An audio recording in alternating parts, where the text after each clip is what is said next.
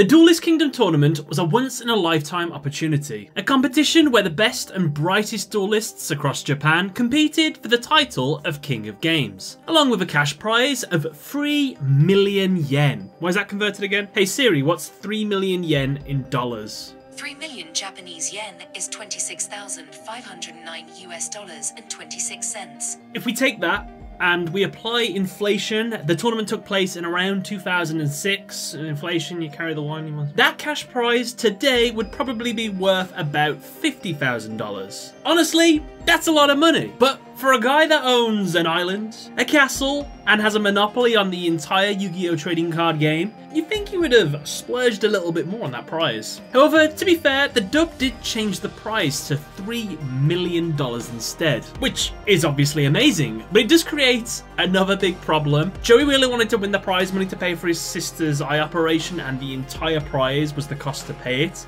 $50,000 makes sense for an eye operation. $3 million?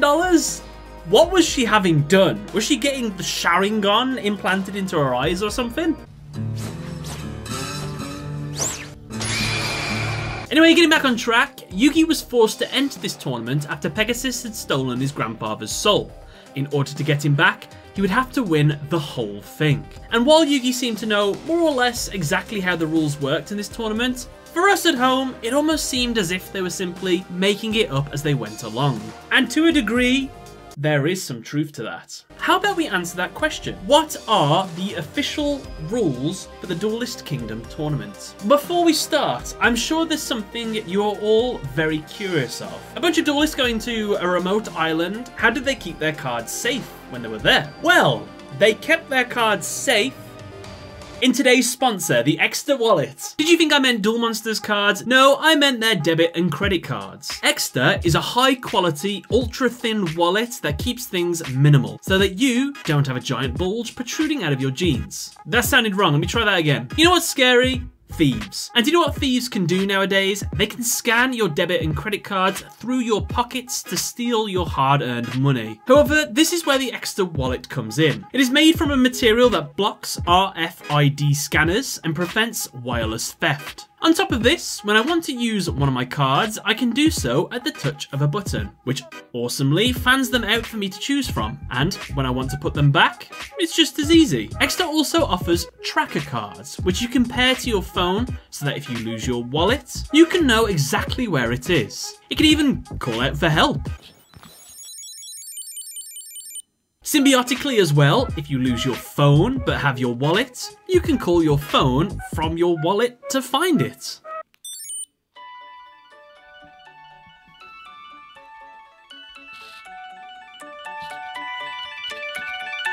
And right now, if you use my link down in the description, you can get an insane discount off your Ekster purchases. Treat yourself today using the link in the description and keep your money safe. The tournament was invite only. 40 duelists were invited. Each duelist invited was sent a welcome pack, consisting of 5 cards and 2 star chips. Those 5 cards given out were given out to give details of the tournament. For instance, the ship card gave information on when and where they would need to meet to enter. The island card told them that the tournament would take place on Pegasus's private island in the middle of the Pacific Ocean. The duelist glove card told them about what the star chips were for and allowed them to receive a duel gauntlet for them to keep their starships safe as they dueled. Finally, the Glory of the King's Hand and Glory of the King's Opposite Hand cards were used as the prize cards. The holder of the Glory of the King's Hand card would allow the winner to claim the $50,000 prize money and nothing more or less. Whereas the Glory of the King's Opposite Hand allows the winner to have one more duel, and this was against Maximilian Pegasus himself. If you were able to beat him in a duel, not only would you earn the title of King of Games, you would also receive anything you desired. However, of course, such a great prize requires a great risk, as if you lose this duel, you lose your soul. そのカードの絵柄はユウが敗北した時に浮かび上がるのです。俺の魂がカードに封印されるってことか。その通り。The 2 starships would serve as 1, proof of entry to the tournament, and 2, the actual currency within the tournament. You would be gambling these, and this would determine if you moved on to the next round. The reason for this was because starships must be wagered in every duel, with the winner taking all. A duelist with 10 starships qualifies for the finals of the tournament. Those who lost all of their starships or had below 10 at the end of the allotted time would be eliminated. However, with 40 duelists and 80 starships in the mix, this meant that there was a potential to have 8 finalists, and this was something that Pegasus didn't want to happen. Pegasus only wanted 4 to qualify, so he hired 4 eliminators to retrieve the extra 40 starships. In the end, those that made it to the finals would then face off in a mini playoff style tournament. Round 1 of the tournament would have a time limit of 48 hours and would be structured as a battle royale. The way it worked was they just set all of the duelists loose on the island, give them a couple minutes to get ready, and then you could just battle to your heart's content. You can ambush people if you want, duel them there, lead them to places, do whatever you want. You've got the whole island, but you've only got 48 hours. So that's everything you need to know about the tournament itself. What about the in-duel rules? Let's take a look. A duelist deck must contain 40 cards exactly. No side decking is allowed. On top of that, any additional cards players brought to the island were confiscated. So they had their 40 card deck, anything extra they had was taken away from them. Bandit Keith, of course, snuck onto the island and was a known cheater, and this is why he had so many extra cards with him, as he'd snuck them on and gave them all to Bones. However, winning a card from an opponent and using that in your deck is allowed. For example, Joey beat Rex, took his Red Eyes Black Dragon, so what Joey did was take 1 card out of his deck, put Red Eyes Black Dragon in there, he's got a 40 card deck again, everything's good. Now some of you might have a problem with this ruling because later on in the tournament, Yugi is going to have the perfect card to defeat Joey Wheeler, and it almost seems as if his side decked it in. The card of course I'm talking about is Dark Sage that can only be summoned by being aged by Time Wizard. However, we'll cover that a little bit later, don't worry. Each duelist begins the duel with 2,000 life points and 6 cards in their hand. If a player's life points are reduced to 0, they lose the duel. You can only summon 1 monster per turn. Monsters summoned must be in either face-up attack, face-up defense, or face-down defense. You can flip a set monster up into either face-up attack or face-up defense. Tribute summoning is not an established mechanic. So that means high-level monsters can be summoned without any sacrifices at all. Blue Eyes White Dragon, 8-star monster, who needs sacrifices, just normal summon that straight to the field. A simpler time, if a player does not control a monster and is also unable to summon a monster before the end of their turn, then they automatically lose the duel. Each player can only attack once per turn. Neither player can attack opponents directly. Yes, you heard that right. With only 1 attack per turn and no direct attacks. If you really wanted to, you could stall the heck out of your opponent. Just summon a monster in defense, your opponent attacks. They can have 5 monsters on the board, but they can only attack with 1 of them. So you can keep stalling with just 1 monster on the field. However, of course, you're going to be wasting a lot of monsters doing this, and if you just can't summon a monster, well, you're going to lose. If a monster is destroyed by the effect of a card, then the monster's controller is dealt damage equal to half the attack of the monster destroyed. The best example of this is probably Mirror Force. Yugi uses this against Weevil, and half of the attack of all of the monsters is dealt to Weevil. And again, against Mako Tsunami, he wipes the entire field, and half of that damage is dealt to Mako, which completely wipes out his life points. A monster that is treated as an equip card is still treated as a monster, meaning that monster can also be used as a cost, for example for a ritual monster summon. All spell cards are treated as quick play spell cards. Yes, basically all spell cards in Duelist Kingdom are normal spells, and all of them are treated as if they're quick play spells. Quick play spells don't exist in Duelist Kingdom yet, but their mechanics are just like it, so it's a quick play spell, basically. Fusion monsters and monsters transformed do not have physical cards. Instead, you keep the materials on the field and the game will render their fused or transformed form straight onto the field. If you don't quite understand what I mean, if you look back at Duelist Kingdom, you will never see the fusion card of a fusion monster. Or for example, if a card is transformed into something else through some sort of effect, there isn't a card form of that. It would be safe to assume that there's a long list of fusion cards that you can make, and as long as you know what two monsters can be fused together, you've basically got an unlimited extra deck size, as long as you have all the fusion materials in your deck. So to clarify what I said earlier, Yugioh having Dark Sage, well, it was never in his deck to begin with. It is a transformed card, something that exists outside of his main deck. Obviously, Yugioh was the original owner of Time Wizard, so if he ever had Time Wizard on the field and Dark Magician and failed, his Dark Magician would evolve into Dark Sage. So naturally he knows if he's playing against Joey and Time Wizard uses its ability on him, he can transform his monster into its new state. Ritual monsters are kept outside of your main deck. Yes, you heard me right. Ritual monsters, they aren't in your main deck. You keep them in kind of like an extra deck in your pocket or something like that. All you need is the ritual spell card. You activate the ritual spell and you can summon the ritual monster from outside of your deck. Fusion and ritual materials must be on the field to be summoned, meaning you can't activate polymerization or a ritual spell card with the materials in your hand. They have to be on the field. Traps are triggered when the activation requirement is met. Not a rule, but a fun fact. Continuous trap cards are super rare in Duelist Kingdom.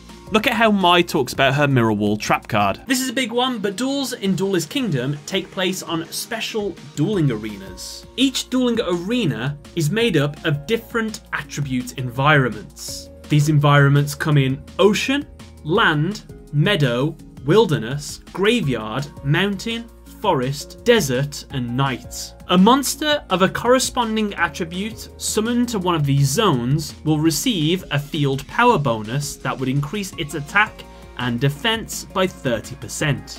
If a monster boosted by a field power bonus attacks or is attacked by a monster that's attack has been increased by the effect of a spell or trap, and not by a field power bonus, then that boost is not applied during battle. What do I mean by this? That sounded really confusing, I know. The best example, Yugioh boosts his Feral Imp's attack by using Horn of the Unicorn. He attacks, but since Weevil's monster's attack was boosted by the field power bonus, then Weevil's monster's attack points take priority. And so, Feral Imp is destroyed and Yugioh takes damage as if Feral Imp had no equipped spell on it at all. Why did they do this?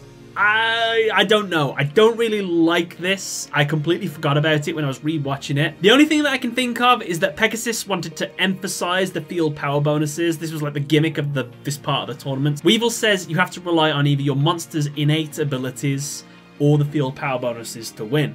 So yeah, there you go. Adding to this, there are also terrain and type advantages. Think of this as something akin to the Pokemon games. For example, a winged beast monster who attacks a monster on the ground who is boosted by a field power bonus will lose the field power bonus because the monster in the sky can fly and the monster on the ground can't. Right. Or like, if you get a monster wet, then of course, if your monster has electric abilities, you'll get a bonus in attack points from that, right? Because it conducts more electricity. Yeah? Or, like, you use an ability that burns away grass, so they're going to lose the field power bonus, because you use the fiery ability to, like, singe the grass. Basically, what I'm leading to is the final rule of the Duelist Kingdom tournament. And that is, all cards have the potential to do something unique if it makes rational sense. Some of you are going to hate that, but yes. Duel Monsters in the Duelist Kingdom tournament is basically a collaboration with Dungeons & Dragons. You have the card game of Duel Monsters merged together with the mechanics of Dungeons & Dragons. What this means is, whatever's happening on the field, if you can make sense of it and justify basically what is happening, you can kind of get away with anything. For instance, the water field. Logically, water monsters would be able to swim underwater, so it's not hard to believe that they would be able to hide themselves under the water, and this would cause their attack and defense points to be obscured. So that would mean Yugioh wouldn't know what he was attacking, and so he could attack blindly into a monster and it could have more attack. And that makes sense, right? Or like Giant Soldier of Stone. It's made of earth. So let's say it moved into the sea, then I guess it could be used as a piece of land to play another monster on. This was what Mako Tsunami thought Yugi's original plan was, to summon Giant Soldier of Stone, make it move into the ocean, and then he would have 2 platforms so we can summon 2 monsters. However, that's not what Yugi did. You see, he played a spell card called Full Moon, which of course, as we all know, the moon controls the tides of the sea. So by that logic, if I attacked the moon and destroyed it, then the tide would go all the way out, and all those fishy monsters would be exposed, so I can attack them.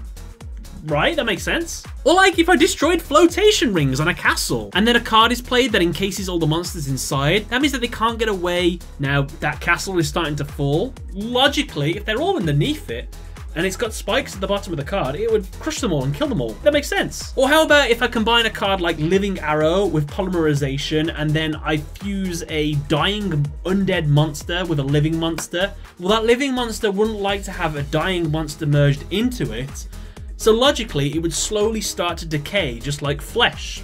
That makes sense, I can get away with that. Or maybe Shadow of Eyes doesn't work on female monsters. Or maybe if we multiply a Karibo, there would be so many of it, a monster like Thousand Eyes Restrict wouldn't be able to absorb them all, and would probably go blind if it tried to absorb them all. At the end of the day, just ask yourself, if I was in a D&D campaign, and I said what I wanted to do, and the Dungeon Master rolls his eyes and says, alright, just roll a D20, and you roll a critical 20, he's gonna be like, yeah, go on then, why not? It's basically what Yugi's doing here. Everything he does, he's rolling a d20. He's getting a critical hit. And with that, I'm sorry I can't be more specific with this part of the rules, but basically, those are the rules of the Duelist Kingdom tournament. I'm sorry they were a little bit vague at the end. One thing I want you to all keep in mind, the duel between Yugi and Kaiba, where Kaiba threatens to throw himself off the side of the castle, that doesn't count as part of this because they're using those prototype duel discs. They have like a different sort of dueling setup there. So don't consider that if it contradicts anything that we've talked about today, just think of all the others. But yeah, that was the true rules of Duelist Kingdom, done. Let me know if there's anything that I missed out. Equally, let me know if there's anything that I got wrong in this video. If there's anything else, I will add them as like a pinned comment or something like that, so we can update this. That would be really cool. But yeah, guys, thank you all for watching. I hope you enjoyed. Catch you later. Bye, everyone.